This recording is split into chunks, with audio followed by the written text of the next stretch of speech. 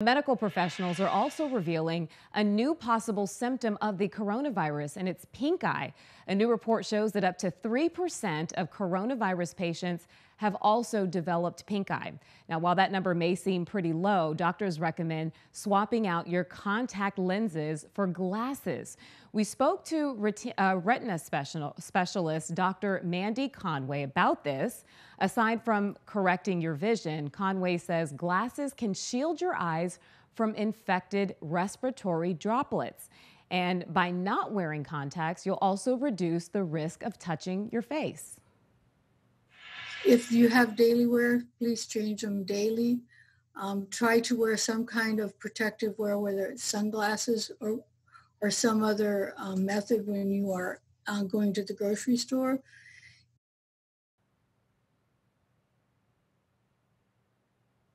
Now, Conway also recommends all first responders wear glasses, whether they be prescription glasses or just regular sunglasses, as protection.